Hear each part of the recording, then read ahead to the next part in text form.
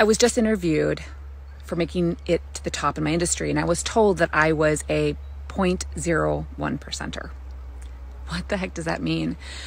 That means that I have served tens of thousands of people, and our business is exploding, and soon we'll be reaching over 200,000 in our organization. And the reason why I share this is because I want to share with all of you how I did it, because that's what I was asked. Number one, I made God my CEO. I put his values before mine, and that was the absolute most important thing that I did. It led me to number two, humility. Every day, I realize how little I know. Every day I'm learning. Every day I'm grateful and thankful for the people that I get to serve and lead beside. Number three, mental toughness. I've learned who cares? Who cares what people think? I do not live by fear.